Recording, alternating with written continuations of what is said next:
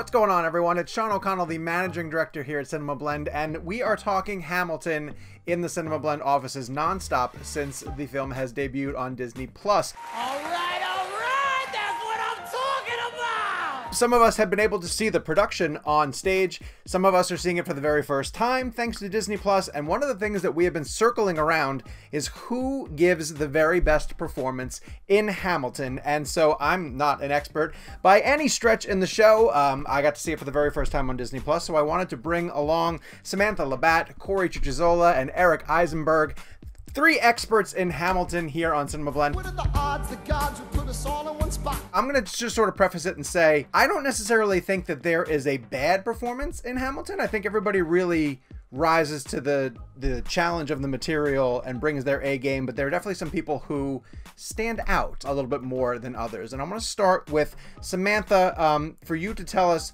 who you would choose as the person who gives the very best performance in Hamilton, and then briefly tell me why. The answer is 100% Leslie Odom Jr. Can I buy you a drink? He is the only one that I forget that I'm watching a show while watching. Like, anytime that he is on the stage, I'm like, that is Aaron Burr. Honestly, it's kind of draining. And with other people, there are moments like just with Chris Jackson, for example, he's got great notes where I'm like, oh, that was a really good note. His voice is like butter, great song. But it's a little different because I still feel like I'm watching people perform as opposed to him. It's just, he is the character. And is it harder too because that's sort of a villainous role, or is meant to almost be a villainous role? Yeah, I think so. Because my mom always says, like, I can't stand Aaron Burr. Like, every time he's on stage, she's like, he upsets me so much. And I'm just like, I really feel for him. Like, I'm sad for him. He makes me cry just as much as everyone else.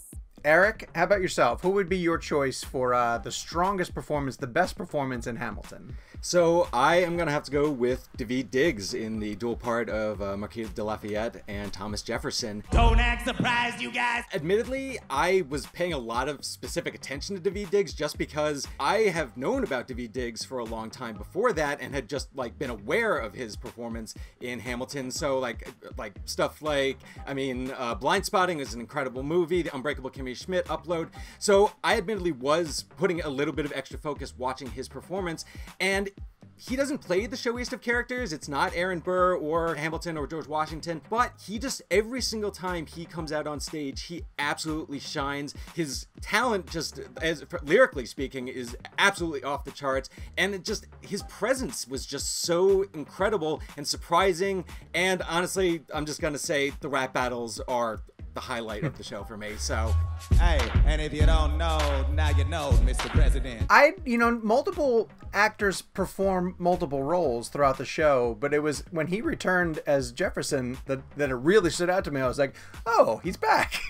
Well, he's back in a different role. It almost feels like a kind of testament to how great he is, because it's like, okay, Marquis de Lafayette does not play a role in the second act of this play, but how can we keep Daveed Diggs around? Oh, let's give him this incredibly showy entrance into the second act where he basically catches up everybody with everything that's going on in one of the best songs in the show.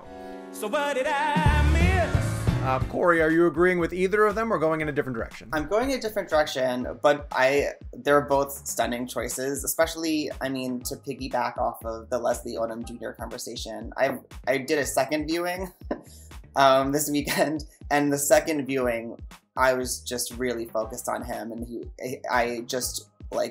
his final song after the duel, I just wept and wept, and I just felt for him. So I definitely understand that.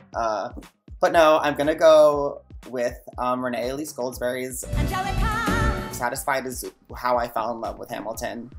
The lyric about being the oldest and the wittiest. In the gossip in New York City is I was like, get out of town.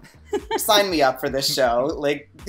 What is going on? And I just was so impressed by her ability to give a stage performance and a film performance at the same time. That's not easy.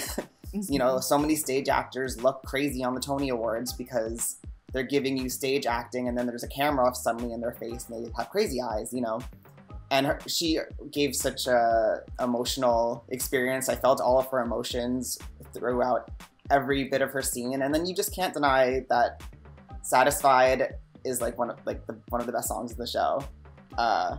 And then my actual favorite song is Take a Break, which is another big one because I'm a sucker for grammar. With the comma after dearest. Like, they made grammar sexy in that song. How? So I saw like a Twitter flood of people getting behind "Take a Break" as the best song on the soundtrack, and I have to go back and sort of revisit it because there was a ton of people who were getting behind that song as the #1 choice. And it's really quick. It's another one, like, all of her stuff in particular is like she's spitting fire pretty much the whole show. And so that one is one where if you're not trying to listen to the various Macbeth references that they're making, you can just like not hear it, and because it just goes by so quickly. Tomorrow and tomorrow and tomorrow creeps in this petty pace from day to day. And it's kind of amazing that, and let's get around to this topic of conversation. None of us mentioned Lin-Manuel Miranda. And I want Samantha start there, just in that we're not really trying to insult Lin-Manuel Miranda. Right. It's just he's almost set up everyone else in his cast to be better than him. Yes, love him, absolutely love him. He's not a singer as much as everyone else. The problem is I got a lot of brains but no polish. One of the things that I think is really cool is Leslie is the closest to the studio recording in the show, which I love, and I know that's not necessarily the point, but Lin changes the most. And I think it was just a lot of different struggles with breath control, and he was moving around a lot, that like it's almost completely different than the studio recording. And that kind of like, if you're used to it and you've listened to the soundtrack a million times like I have, you're like waiting for certain stuff and it doesn't happen. Oh, that's really interesting. It's a little bit of a letdown.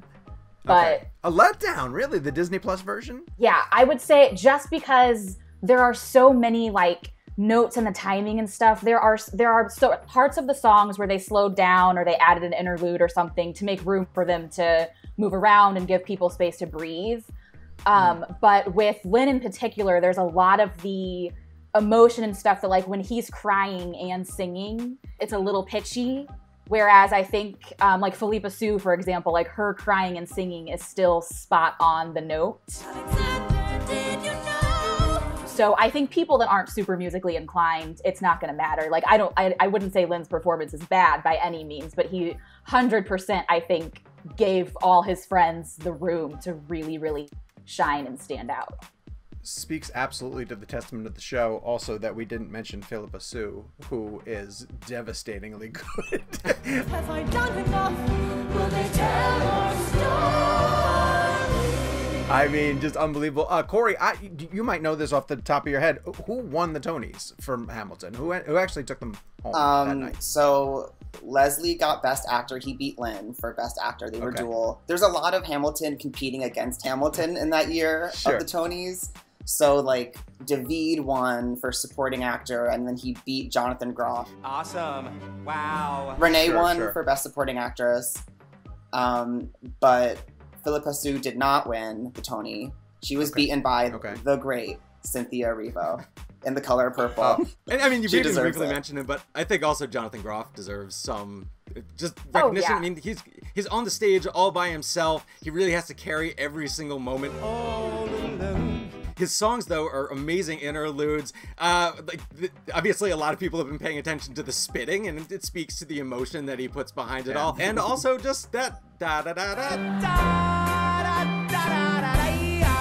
it's just been going through my head every 5 minutes ever since I watched the show. So the hardest part about Groff, and I agree with you that he's outstanding, but I feel weird singling him out when there's so many really talented people in Hamilton who have dominant roles, and to be like, yeah, but the king who shows up for just a few minutes is the best performance, but it really is. He's great. I'm your man. I think that honestly, it's kind of part of my argument for Daveed Diggs giving the best performance, though, is that because, like, Angelique and Aaron Burr obviously have such powerful material to work with, and, like, it's emotionally available, and, like, there really is drama behind it. Meanwhile, Thomas Jefferson pretty much exclusively exists on the politics side of things, and it's amazing just what he's able to get out of it from both just expressing a personality with the character of Thomas Jefferson, but also, just to break it down, I love the Schoolhouse Rock element of it. I just like the idea that, like, this is giving me an entertaining look look at history, and he puts it in such a great context that is just so magnetic. I love it. And he's like spitting fire. He yeah. he is fully spitting fire. He has like two big, when the whole, if Washington isn't going to listen to dissonant. This is the difference. This kid is out. I screamed. He's got the only lines in the soundtrack that I don't know, because it's the only person that goes way too fast. And yeah, even, if you gotta put some thought into the letter, then the sooner the better. It's get your right hand man back. yes, that's the line. But it's so fast, but also so clear. Like you never lose the lyrics. You know exactly what's happening, and that enunciation is just talent. That is just pure talent. I'll go the opposite route and just ask you guys if there's anybody who their performance wasn't completely serviced by the Disney Plus version that we got to see. Did anybody, I'm not going to say came off as bad, because I don't think anyone's bad, but does anyone who you know they're capable of better? No. Oh, look at that. Silence. Immigrants, we get the job done. I will piggyback on just the comments from earlier with that. Is just like that. I mean, Lin-Manuel Miranda, I mean, he could be called the weakest, but again, it's basically because like he is the pure anchor for the show. Like the show doesn't exist without him. It's his show. And again, like Samantha was saying, he just built everyone up around him. He gave everyone else the material, and he obviously is the rock at the center of everything. He is the like main player. What's your name, Alexander Hamilton. It's a problem of comparison. It's just he surrounded himself with so much incredible talent that like, yeah, that's a side effect. Hamilton, sit down. It's also like how we view his part though, because like he doesn't have the voice that gives you chills singing wise, but he's rapping much more than he's singing. And he's like Daveed Diggs is like really spitting fire there during a lot of the show and doing these really weird, minute ways to connect the rhythm to the lyrics. And so, like, he does act it really hard. He acts the show out. Oh, he does. Oh, definitely. Right. So for people who are relying on Disney Plus for this to be their first introduction to Hamilton, Corey, I know you said you watched like bootleg copies of the theater show. I'm gonna Samantha, go to Broadway jail now. Thank you. No, listen, hey. Everything is legal in New Jersey. We Tells all the world. we seek out copies of these things that we crave. I totally understand. You guys all think this is a great representation of the show and a really good introduction to it for people who are just learning about it now for the very first time, or being able to see it for the very first time. Yeah, I think I will mention, Sean, you had said in your review that with the film version, you are limited to seeing, you know, what the director and the camera wants you to see. And I will say that bothers me a little bit, because there are little things that I like to do when I saw it live. Was for a whole song, I would just choose one person in the ensemble and just focus on them, because there's a lot of really cool background details that you don't necessarily get when they're only focusing on the leads in some parts. But overall, I think it's a fantastic representation. I think it's very, very close to what you'll get in the theater. I do think people that I've watched with, I've seen it 4 times because I'm forcing everyone to watch this. My God. People that have watched with me for the very first time ever were a little confused, especially in the first act. And these are people going in totally blind, know nothing of the show, never heard the soundtrack. So in that sense, I'm curious to see what you guys think. Like, is it worth researching, listening to beforehand?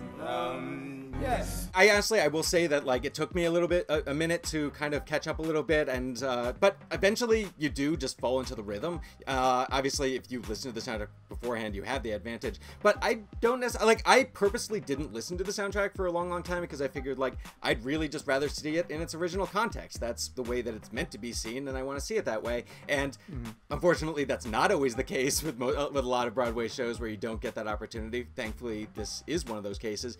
It must be nice. It must be nice. I mean, and especially I'd say what did I miss as the second act opener? Anything that you really didn't get in the first act, you can pretty much catch up from that point forward and still stay on the ball with everything. And to also just, I mean, to echo some of the sentiments about the cut, I will agree that I actually think that the problem with the presentation is just that it's kind of over-edited. There are just too many, like, cutaways to specific shots. I feel like it would be so much better if it was just kind of like a static view of the stage with maybe a few punch-ins for just emotional close-up moments. Because, I mean, ultimately, that's what this is. This isn't a movie. Like, this isn't supposed to be having, like, choreographed cameras that interact with everything that's going on the stage. This is a stage play. And so, like, I just feel like they did try and embellish it a little bit too much, but at the same time, I do think that it's what we've got, and so how can you complain? Such a blunder, sometimes it makes me wonder why I even bring the thunder. Why he even brings the thunder. Well, I am not going to try to break any sort of tie, and I think that your choices are all spectacular, and it goes to show the strength of the ensemble, that there are multiple people that we could have chosen. Obviously, they gave their opinions as to why they chose who they chose, but now we want to hear from you guys. You've been able to see Hamilton on Disney+. Maybe you've been lucky enough to see the original Broadway production with the original cast. So head down to the comment section and tell us who you would choose as the person who gave the strongest performance in Hamilton. Tell us why, and then if you want to, also include your favorite song by the person who you are singling out, because I think that goes a long way towards developing your opinions on who you would select as the highlight from Hamilton. While you're down there, do me a favor, hit subscribe and turn on your notifications, because that way every time that we put a new video like this on CinemaBlend's YouTube page, you guys can be the first ones to come over and watch it. And until the next time we all gather together, guys, thank you very much for joining us for this Hamilton conversation. I'll see you guys soon. So I was wondering if you could like divulge for me for a second. Could we like spit a little bit of Satisfied for the CinemaBlend viewers on social media? Absolutely will. So this is what it feels like to match with someone that you love. What the hell is the catch? It's the feeling of freedom. We're seeing the light. It's been bringing with the key and a kite. You see it, right? Oh,